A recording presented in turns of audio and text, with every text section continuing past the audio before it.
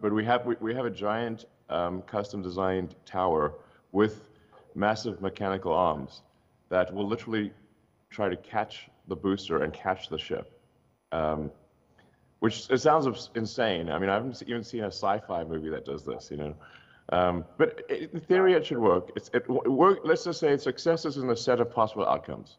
I'm not sure what the probability is, but success is somewhere in that. Is success possible? Yes, I think it's possible. In terms of catching it, I think. For the ship side, we obviously want to make sure that it actually comes in fully intact and lands at a precise location in the Pacific before we try to catch it at the launch site, because we're taking every precaution we can so that we do not risk any human lives or destruction of property. So it'll be a few flights. So for the ship, it'll be when we see the ship landing at a precise position in the water. That's when we will try to catch the ship with our Mechazilla on the tower. The booster, obviously, booster flights we've done many times on Falcon 9, so we're much more familiar and have a much higher confidence with booster recovery. We've actually had the booster boost back to land and land at Cape Canaveral Air Force Base many times, albeit with landing legs, not with the Mechazilla arms. So booster, I think there's a decent chance, depending on when our licenses are granted, that we would catch the booster within the next year, or maybe less than a year, and then hopefully, if we get lucky, we might catch the ship towards the end of next year. And where does the catch take place? Is it Willie Mays in the middle of the outfield over his shoulder, or is it Florida somewhere?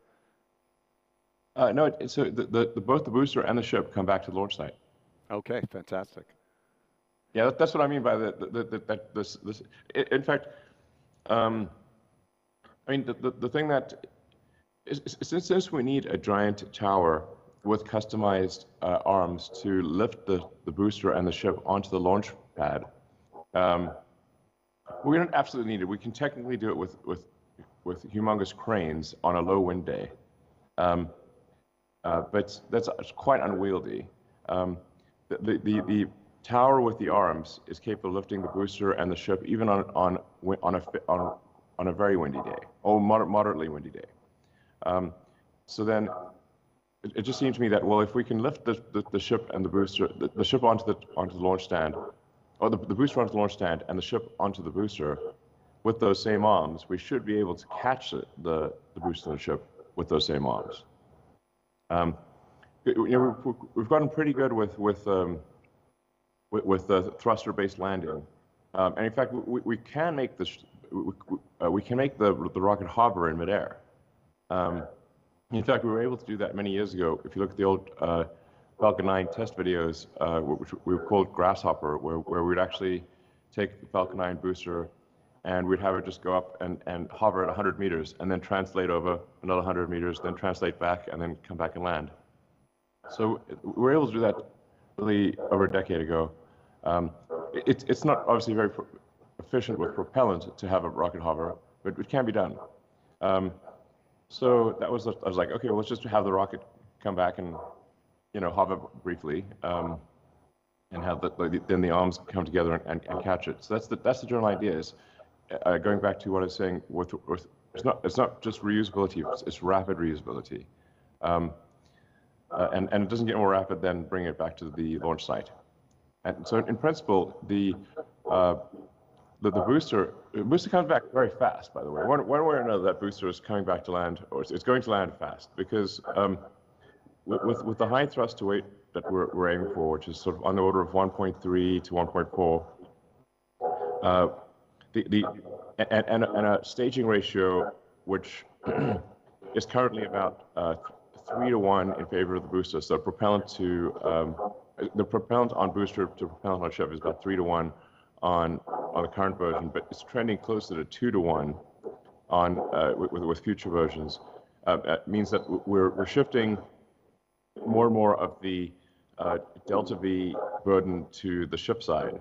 That means the the booster actually uses up its propellant quite quickly, and will trend towards only about 100 seconds or so of booster flight, and the booster will immediately flip around, boost back to the launch site, and land.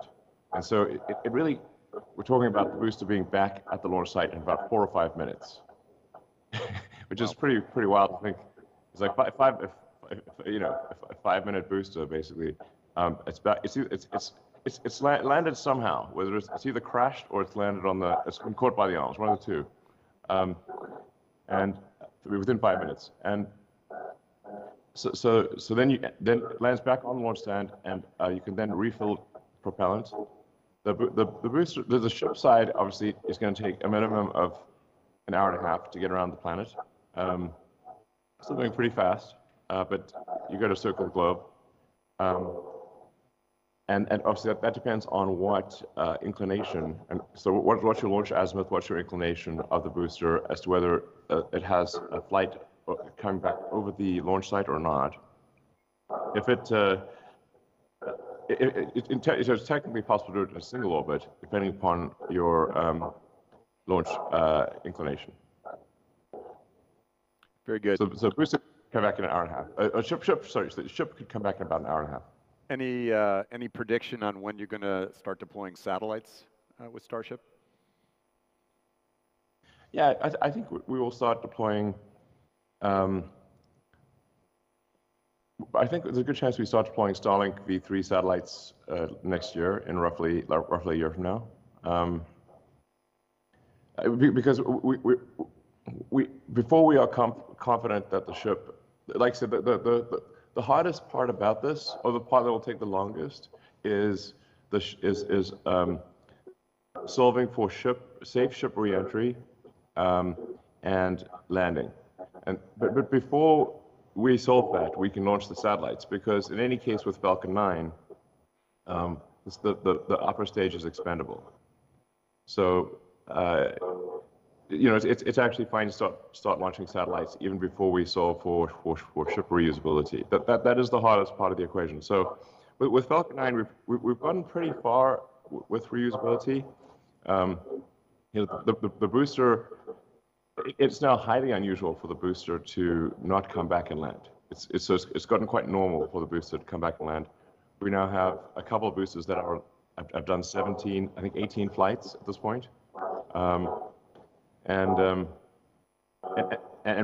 fairing is also recovered, so the fairing reusability is also solid. But the Falcon 9 design does not allow for reusability of the upper stage. And the Falcon 9 while reasonably rapid, especially if you've got a return to launch site landing, still takes at least a few days to refurbish before you can fly it again. And so with Starship, actually more profound than the size is the fact that it is designed to be fully and rapidly reusable. The reason for the absurd size is that we're trying to build something that is capable of creating a permanent base on the moon and a city on Mars. That's why it is so large. Otherwise, we could make it much smaller. Any predictions on when Starship might land on Mars without crew, maybe a crewed flight? Any prediction there? Well, I think 3 or 4 years. 4 years. That would be All something like. right. I have to check with the Earth Mars. Earth and Mars. Have orbital synchronization about every 26 months. So you can't just fly to Mars when it's on the other side of the sun from Earth. That's unwieldy. So roughly every 26 months, the orbits are in the right relative position, and then you have the Mars transport window. So I think but I think it's sort of feasible within the next 4 years to do an uncrewed test landing there. Yeah.